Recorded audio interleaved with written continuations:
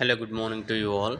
Today in this video, I'll show you how to save document photos in WhatsApp to gallery. For example, I'll show you I have received a photo to my WhatsApp in the format of document. I'll show you. See here, these are all the image files, and to get the same resolution or without compression in high quality, my friend sent me in document format. How to download this particular image document photo into my gallery? I'll show you a easiest way without any installing any third party app or something like that. Just we need to have Google Drive on your phone. Okay, so I already have Google Drive app on my phone, so I'll show you how you can download. So example, I'm selecting this. I want to download this particular document photo to my gallery. I'll show you easiest process.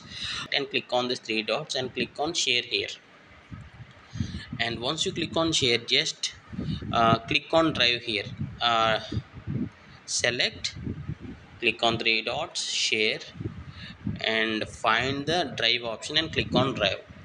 So here what we are doing is, first we are uploading this picture to Google Drive, then from there we are downloading it to phone gallery. Okay, location it is asking. What I'll do is, I'll click on the drop down. See here, to select the location we need to click on this option and click on this folder. For my convenience, what I am saying is, I am creating a folder called document photos. Okay, a folder like that. Click on create and click on select. So click on save.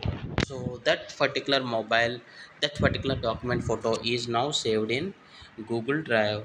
And in Google Drive I created a folder called document photos. Open that, and here that photo is there. Now click on these three dots and click on download. One item will be downloaded. See notification for details. So I'll need to check. See here, it asked me to check the notification. So one download file, click on this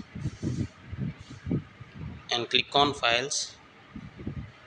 See here, under download folder in my internal image, this is downloaded. So this is how you can download document photo from WhatsApp to your phone gallery. I hope you like this tutorial, and thanks for watching. Have a nice day.